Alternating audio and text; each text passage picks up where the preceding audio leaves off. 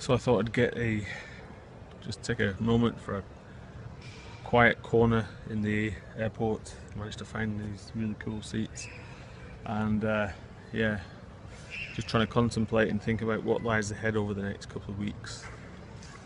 Again, it almost seems quite bizarre and surreal that, literally in about 24 hours I'm going to be in the south part of the world, in South America, in Ushuaia, a place I've always wanted to go. I've always wanted to see and experience and feel, and it's going to be amazing, hopefully. And getting on this expedition ship, the Plankias, going across the big ocean for about 3 days till we get to land, just all doesn't yet feel like it's real. So it's been very difficult, I think, for me to really understand what lies ahead fully. And all I've seen is pictures and images,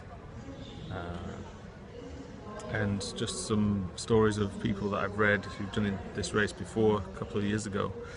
So yeah, it's a bit bizarre. And I'm sure it'll hit me right away. I just know that I'm really really thankful to all my family who've been amazing, my wife who I love very much, my kids who were really upset last night.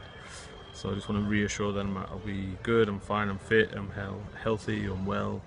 All my fantastic team back in Singapore, Nicole especially, who's done a great job on the website, Nick from Lightfoot, who's volunteered a lot of his time to get things going, and of course Stephen from Snow Leopard Vodka, who's been an awesome ambassador and really helped me get things going from a charity awareness perspective. So yeah, very much looking forward to the journey. Again, it just doesn't seem real, so I'm sure the nerves will start to build up a bit more once we get there, but feeling quite calm, kind of in this DMZ area at the moment, I think, in my mind.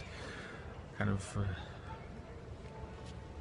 don't feel massively excited, but mildly apprehensive, and I know there's something going on at the other side. So I'm sure once I get to South America, I'll feel much different, and it'll hit home probably a lot harder as to what lies ahead.